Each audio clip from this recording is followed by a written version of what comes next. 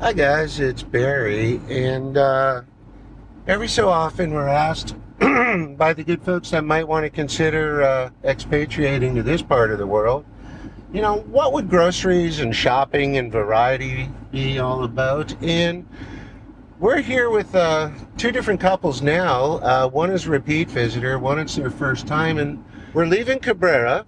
We're going to go through the mountains to Santiago, to where most of the expats tend to shop, including us. We tend to go about once every 2 months and stock up on things.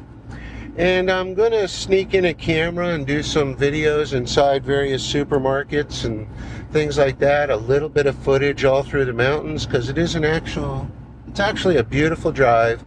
We're going to stop and have a coffee or a sandwich along the way, much the same pattern as we do. So I'm going to be cutting off camera. I just wanted to do an introduction here, and we're going to see if we can't find a box of vittles or two, okay? So we'll catch up to you a little bit later. Hi guys, we're back with you now. We're off the main highway, taking the turn off. We're going to start heading up the mountain roads. I'm here with a couple of good folks, and we always respect privacy, but you'll probably hear them in the background too, enjoying and maybe asking a question or two. We're just going through a little town, La Brazos. We're going to be going through several little towns going up the mountains. We're going to start our incline now, and we'll cut in and out here and there. I'll stop, take a few pictures with Larry, our tech guy. I'll splice into the video.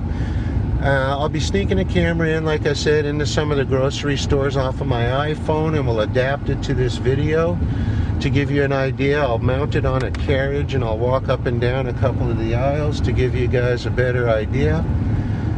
But I guess the main point I want to get across to you is your selection of groceries in this country will exceed what is available in America, because everything that is available in America is available in these huge stores, but so is about 85% of what's available throughout Europe.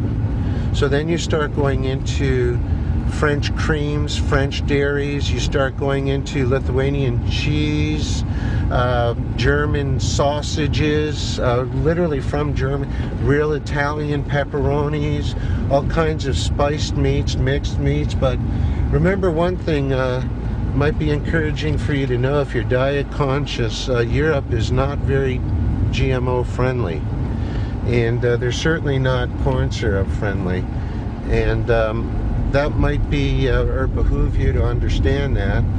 So I'm gonna continue up the mountain a little bit. Hey guys, Joe and Annette were just asking about how high we're gonna go, and that's a good valid point. While I'm driving through, you can see with panoramic view of what we're doing. We're going to hit about 4,500 feet above sea level. Just a little footnote, the tallest mountain is Pico Duarte in Constanza, which we're not going there today, but it's a little over 10,300 feet above sea level. The puddles do freeze in the winter, and all kinds of, what gives us a variety of food is the different altitudes, because fruits and vegetables need certain temperate climates to flourish in, and that's the real secret to why there's such a variety all throughout the country. And anyway, I'm with Joe and Annette, a couple of clowns here having some fun. Woohoo! And I think for their first trip out here, I think they're kind of surprised at how it is in this country from compared to what a lot of websites say. And we'll keep on informed when we get something a little more interesting. We're also going to pass my wife's favorite part, and I'll take some still pictures, called the Chinese Gardens, and it's absolutely gorgeous. So we'll be with you again soon, a little further on down the road. During the trip, you're going to go through so many small little farming communities. They have their own stores and this and that. We're going over a sleeping police. Every time you see that, there's a cop shop. So we're right by the cops right there to our left. And they're peaceful little towns. I would say, I have no fact to prove it, no documented fact, but I would say close to 90% of this population gets their revenues from bartering and from farming, from selling fruits, vegetables, meat, chicken, poultry, I would say the percentage would be that high from here all the way through to Santiago. And just to give you an idea of one of the pleasant little towns you go through. And these folks are simple, they're calm, they're like teaching Joe this word, tranquilo.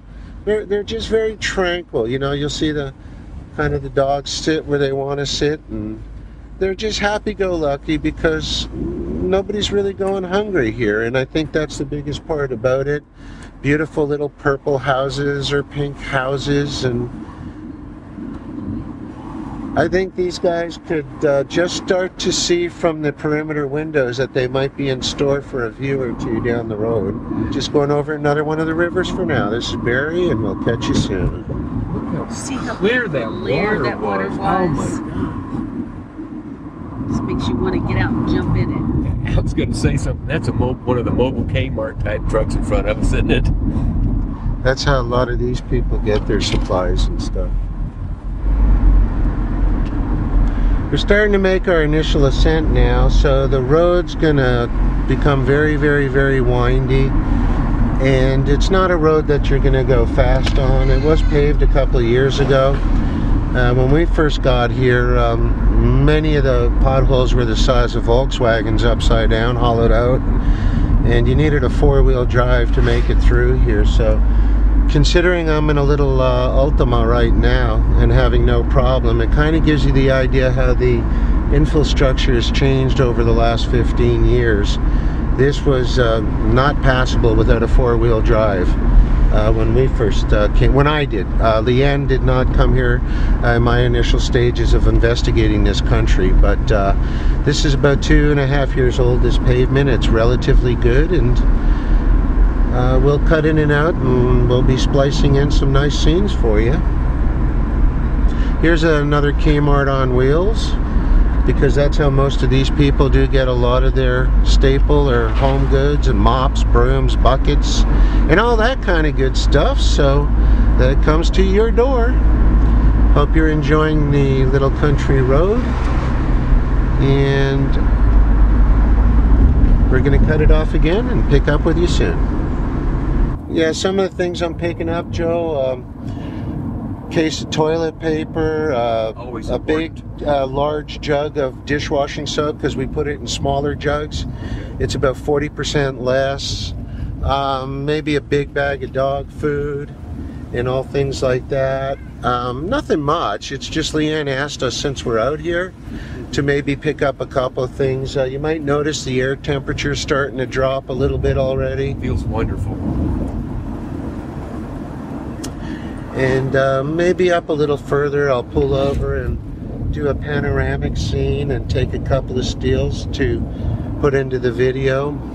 But it's a very pleasurable ride. It's not a stressful ride when you know you have the whole day to do it, and you stop for lunch or a glass of wine with your wife. It's a very pleasurable drive. After people are used to it, you tend to even look forward to doing it, because you tend to go with other groups and other cars, and tends, you know, with the people you tend to buddy up with. And it's all the school children still using uniforms here, and it really is a beautiful day. But this is a lot more like real DR, folks. What you see is what you get. It's not this. You're not going to find tourists out back here, and I'm glad these guys are with me. It gives them a sense of understanding what they'll be getting used to should they decide to come here.